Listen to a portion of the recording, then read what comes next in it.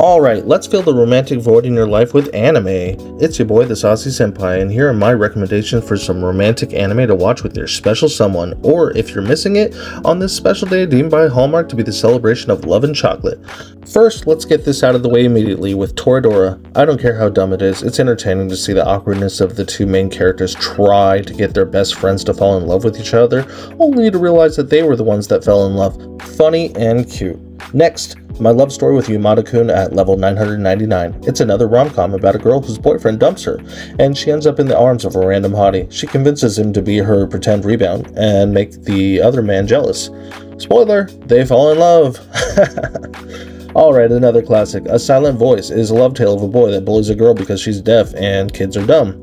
And years pass, and then he realizes how much he likes her. Good stuff. And that balcony scene, oof, still gives me the shivers.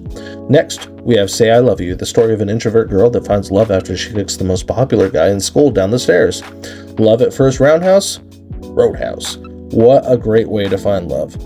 Here's another classic of the genre that stands up to the test of time. Ore Monogatari, or Our Love Story. It's about the hulk of a boy that is in love with the soft-spoken petite girl that loves him too. Neither thinks they're good enough for the other, but they date with a little help of their friends. And it's adorable. Finally, my last pick, it's Wotakoi, or Love is Hard for Otaku.